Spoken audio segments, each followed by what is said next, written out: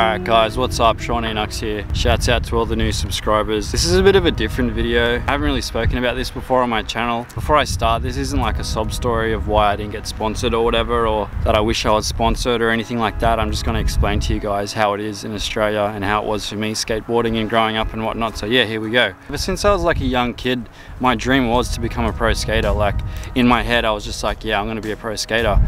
This is when I was like in grade 2, grade 3, I was already like, yeah, I'm going to be a pro skater. I've been skating now since I was 6 years old, so that's like a long time. Obviously I skated on and off as a child. I started to skate consistently probably around 12, 13.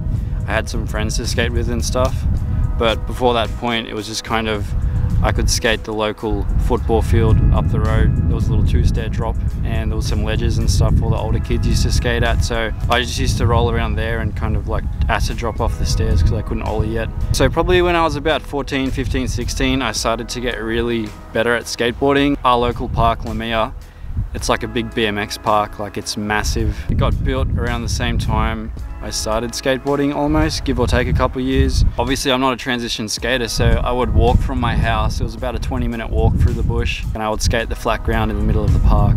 Back when the park was smooth and you could skate it like a skate park. Now the road just here is probably smoother than the park. I had all my tricks down pat, like I had kick flips, heel flips, tray flips, varial heel flips, nollie heel flips, nollie kick flips, frontside flips, backside flips.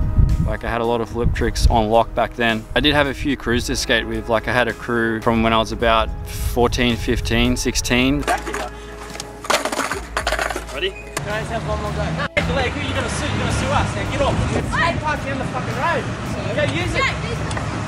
Yeah, fucking put that camera away, cunt. Then I had another crew from about 16 to 19, and then now I have another crew from about 19 until now. So there's been a few groups of different skateboarders in the area. I hit 16, 17, got into my first relationships and stuff, had girlfriends, and then I slowed down skating, as you do. I kind of lost interest a bit. The longest time I've spent off boards, probably about 9 months. When I was 18, I started my apprenticeship in the job I was at back then, so that stole a lot of my time as well, so I couldn't really skate. I could only kind of skate from my work back then to the train station and whatnot. Yeah, when I was about 12, 13, there used to be this local that skated Lamia, believe it or not, and he shredded. His name was Rob Kenworthy, and he was the first person that I seen, like in real life, that got sponsored. He actually got sponsored by Element, if I'm not wrong. Element would send a box to our local skate shop back then when it was still there. It used to be called Snow Scene, and Element would send him a box and he'd bring the box to the park and open this box. And back then I used to look at him like a god because he was sponsored and he was getting free product and stuff, and I was like, wow. But I just didn't make the connect of how do you go from skateboarding to being a sponsored skater to become a pro skater. That doesn't really happen in Australia.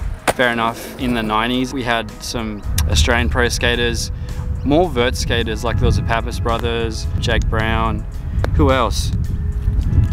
A few others, I'm probably forgetting a bunch. From 2000s like onwards, like the mid to late 2000s, there wasn't many pro skaters coming out of Australia. To think of now, who's pro from Australia? Jake Hayes from Sydney, Dean Berman from Sydney, Shane O'Neill from Melbourne, Tommy Flynn from Brisbane. Who else? There's a few more from Brisbane. There's probably more from Melbourne as well, but that's probably like, I can count them on my hands. There could be more. If you guys know more Australian pro skaters, let me know in the comment section below. Oh, and can't forget Dolan, of course. Dustin Dolan was like the OG Australian. Moved to California, become pro skater. I just didn't make that connect. I figured like, I didn't think, like I knew I worked hard at skateboarding and stuff back then, but I didn't make the connect on how to get better at skating and how to get further in skateboarding, which is extremely hard in this country. We don't have the right amount of people that are into skateboarding for it to become like a real industry here. Those Australian dudes like Jake Hayes and Shane O'Neill and Berman, they all moved to California to become pro. It's like where you have to go to become a pro. You have to leave Australia and go to California and skate and become pro.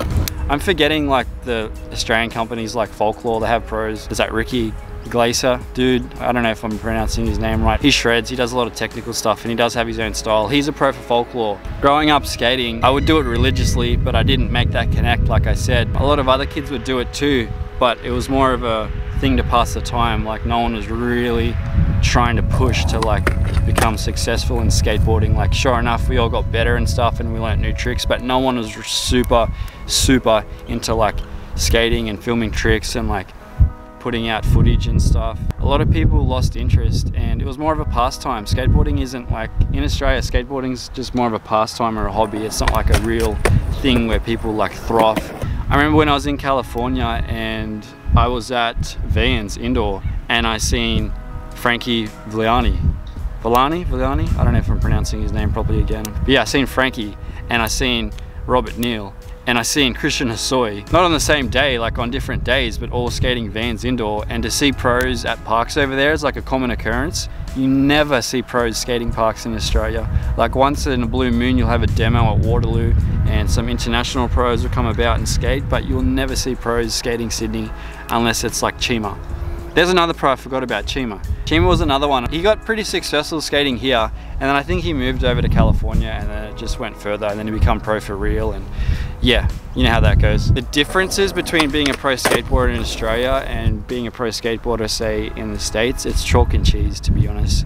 Purely for the fact that we don't have the foundation of enough people being into skateboarding here for the industry to bloom like it has in California. That being said, skateboarding did come from California, so it doesn't take a genius to figure out why skateboarding is so massive there. That's the birthplace of skateboarding. How I view being sponsored now compared to back then is very different. Back when I was like 14 years old and I was skating, I thought, oh, if you get sponsored, that's it, you've made it. But it's like, that's not true at all. Like, you've been sponsored, that means that whoever is sponsoring you, the company or the local shop or whatever, they've seen potential in you and they want to push you and support you to go further. So they're sponsoring you and they're hooking you up with free stuff if you're lucky. A lot of places will just be like, oh, you'll get like 30% off and a t-shirt. So, but that's more than nothing, I suppose. But what I'm trying to say is, like, how I view it now is, like I said, you get sponsored, you get some gear, whoever's sponsoring you, they believe in you, they support you, they want to see you progress. And also, if people see you skating and you're riding, say, a board from such and such, people will see that and they'll be like, oh, that dude rides a, I don't know, such and such skate shop board and he's sponsored by them. Wow, I want to go there and shop. I want to go there and buy a board. I want to go there and buy a t-shirt. Like, that's how it works. They use you as a means to kind of promote their product and their shop and whatnot. Like, that's really what it's all about. Just the differences in skateboarding here compared to over there.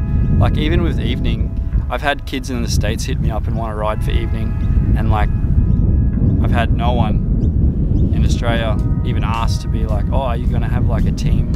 Are you gonna put on like people that skate? Nothing. Like, it's just a different way of thinking about skateboarding over there compared to here. Yeah, basically I was like, since I was a kid, I was like, I'm gonna be a pro skater, I'm gonna be a pro skater. And then just not me being able to make the connect or to be able to see people do it in real life as a kind of guide.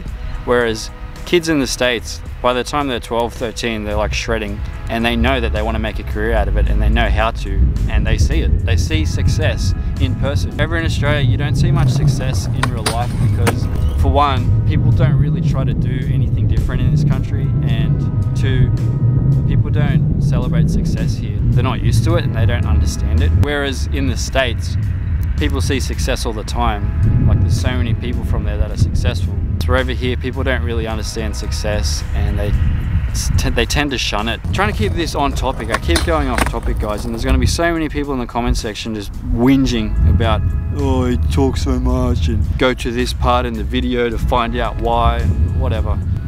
There's going to be people in the comment section as well that say a lot of nice things, so thank you, guys. Appreciate the nice words, you know.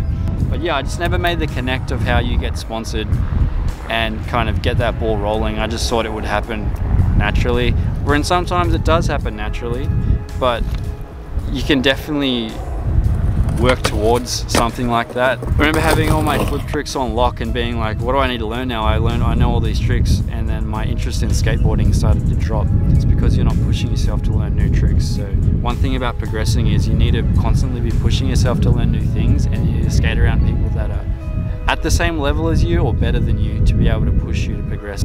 Shouts out to all the new subscribers. It means a lot to me. Really trying to push this channel more, trying to push everything up further for this channel to kind of get where I want to be. That's not here in this country. If you guys are new, be sure to go check out the rest of my videos and subscribe and drop me a thumbs up, drop me a comment. If you guys know of any other Australian pro skaters now, drop me a comment. I just want to get like a rough list of how many there are in the world. Pretty much wraps it up for this little convo right now, guys. Hope I didn't gnaw your ears off with all my babbling on, but yeah. Thanks for watching the video. Shouts out to all the new subscribers. Stay tuned, there's gonna be more videos. So glad you guys are digging the channel and digging my content, so yeah, thank you again. I'm gonna stop talking now because my mouth's dry. I'm gonna go skate, but until next time, guys, thanks again for watching, and I'll see you all in the next video.